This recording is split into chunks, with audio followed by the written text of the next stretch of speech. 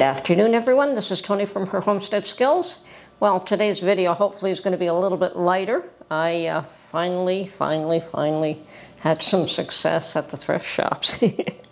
I went to more than one and seriously disappointed with the first one, obviously. I go to them and I wonder if I'll ever see anything worthwhile again. But the last one that I went to, finally, I think I hit the jackpot. They had probably emptied somebody's home with all their cast iron. And quite a number of different pieces, and I will show them all. But I did buy one. I almost bought two, but I already have a number of 8-inch or number 8 skillets, so I left that one there. And I think that that was an older lodge, and the reason I believe that, it was definitely, I could see made in the USA and the number 8.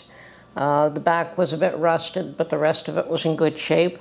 Actually, the whole thing is in good shape. A little bit of rust doesn't hurt anything. It certainly wasn't deep. It was just surface rust.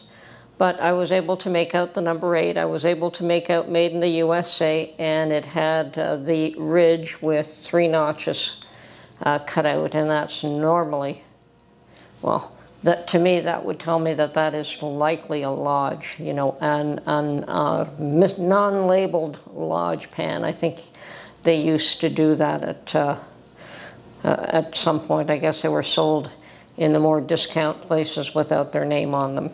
But anyway, I did pick up a lodge pan, and I probably bought the most expensive one that they had there.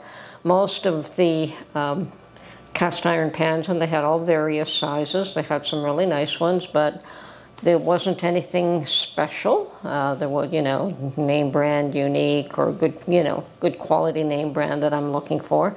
Once again, I have more cast iron than I need, so I either pick up something special that I don't have, or a really good quality name brand. And I did pick up a lodge pan that I don't have. But I'm going to run through some pictures that I took of the ones, and they were all in the $13 to $15 range, which is not a bad price at all. In all the various sizes, they were all in that price range. Unfortunately, the one that I wanted was the most expensive one on the shelf, and it was $20.99, but still a bargain. And and that is one of these. I don't have one of these, so what is it, a 10-inch with the very thin lip. And it is a bit on the sticky side, so yeah, it does need a good cleaning, and perfect candidate for my lye bath when I get that going, when the weather turns warmer. So I will set that aside. And yeah, the price was, I hope that can, yeah, $20.99. So not bad. I came home and I double checked, and a new one would cost me $50. So it was worth the buy. And you know, we can get these looking like new and acting like new without any trouble at all. So, and it'll be good for another 100 years. So I have no qualms about that. I certainly, once I clean them up, I do look after them. I don't clean up all of them when I bring them home. I cleaned up a few that I use on a regular basis, but I don't use all the cast iron that I have. So, yeah, so it was a good buy, and I'm going to go through some of the pictures and show you some of the other ones that I looked at and saw, and like I said, there was quite a number of them today. There were also a few other things of interest, but I always like to keep my spending to a minimum, and if I find one nice item that I really like, I'm happy. You know, it's very few and far between these days. So, and speaking of weather, it was an absolutely gorgeous, gorgeous day out there today. Let me see if I can, I think that the temperature was, in our estimation, it was like, what, 13, 14 degrees, but in Fahrenheit, because we still use Celsius here, but in Fahrenheit, it was 58 degrees, which is a record for here, for this time of year, and I'll take it. I do understand, though, that it's going to be short-lived. It'll be warm again tonight and probably tomorrow, but probably by next week we're into cold weather and perhaps snow and rain and who knows what. But definitely this is an anomaly. It's not the norm, although we've had a very mild winter, and I'm one of those people that would be very pleased with that. I know there's some people that like the snow and they like the cold. I do not. I'll take 58 degrees in February any day. So, and yeah, it's been a wild week. It appears as though world leaders are all coming into focus lately for one thing or another. Trudeau has decided that he's going to set aside or promise $3 billion for health care. Now, Canada, when you start talking the B, that's an unusual figure. It's a lot of money. If the spending spree is his way of getting back into the hearts and minds of people, well, he can try it. So be it. That's been a tried and true means of getting people to support you, sadly. And Biden, I think that they're getting ready to implement the 25th Amendment, personally speaking. And I'm sure most of you know what the 25th is, and that is removing a sitting president. And probably that's the 25th is the only way that you can remove somebody who's decided he is going to run for the next election. And it's based on his inability to function properly. So, and I do believe that there are moves in that direction, and if and when that'll happen is another story. If they do remove him before the election, that means that the vice president becomes the president. Scary thought. And I mean, it just goes from bad to worse. Yeah, anyway, we'll see what happens there. And of course, Trump looks like he'll be able to stay on the ballot. It does appear that way to many people, and there are those that are think that that's a good thing, and there are those that are terribly upset that he isn't just thrown off. But I understand the reasoning. It really would not be right for just a couple of states to decide who the president should be for the whole country. We have something like that in Canada. We have a three-party system, and Trudeau did not win the majority. But he got support from one of the other parties, and we have more than three parties. We have a specific party in Quebec, but we have three other major parties. So we have the Liberals, the Conservatives, and the NDP, and those are the three main parties. And then we have a Quebec party, which really means nothing to me because I'm not in Quebec, but I guess if you're French-speaking and you live in Quebec, you would vote for that party. And they do have some power. And we also have a Green Party that probably has minuscule power, if any at all. Maybe they have one or two seats. I don't keep up with them. But Trudeau is being supported by the third party, and apparently he's supposed to make concessions, and he's been like giving people dental care and drug benefits and things like that, so in the health care.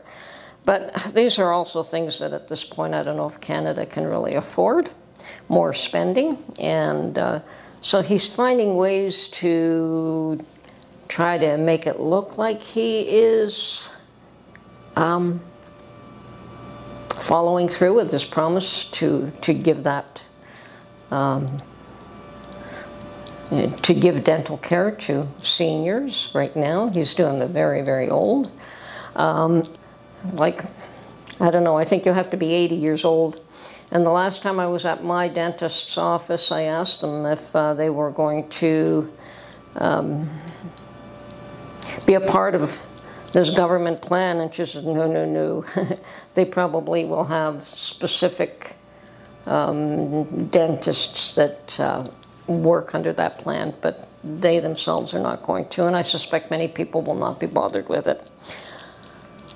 Okay, and drug benefits. Well, we'll see what happens. Apparently that is the next promise that he's going to keep. We'll see.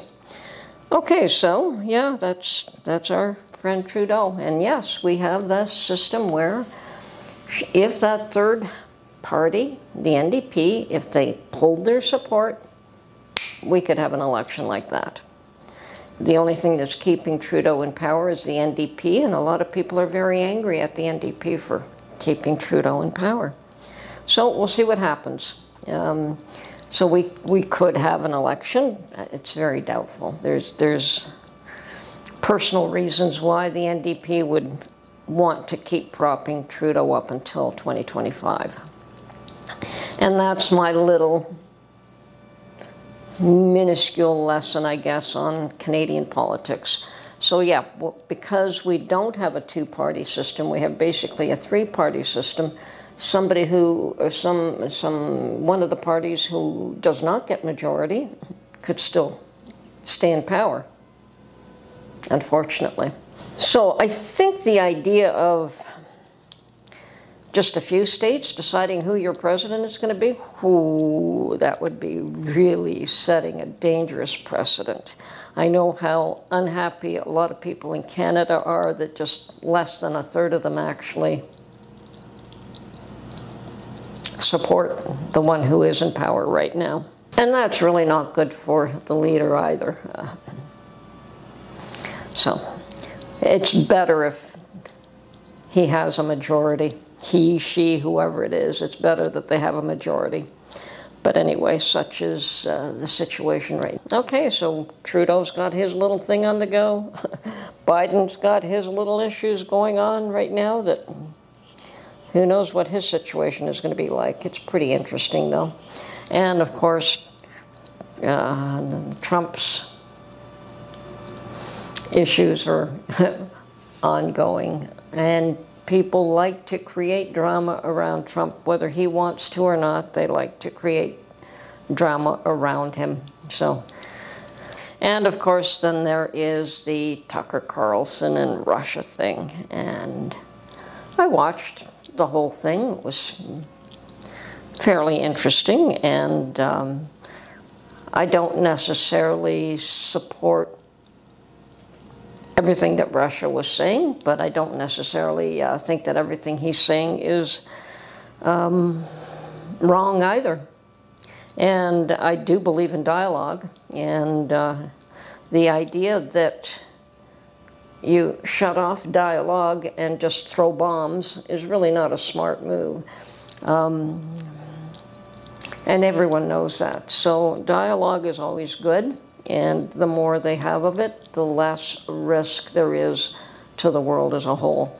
And yes, he even admitted, and he understands, that it's a small world. And I've been saying that for a while. The world has changed. It takes no time at all for people to travel from one end to the other. For what we do here affects somebody over there. I mean, look at all the farmers protesting. Did Canada start that? Perhaps we did. Perhaps the truckers' protest just started.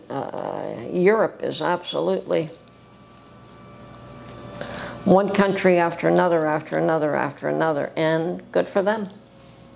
The people need to be heard, people need to be listened to, and dialogue is good. Our fearless leader's heavy hammer, shutting people down and refusing to talk, is what caused all the problems. Whether that is within a family member, whether that is within a country, or whether that is within a world, people have to communicate. And yes, sometimes it is a little bit hard to understand somebody's position, and sometimes you don't want to understand somebody's position. That's clear, that's understood.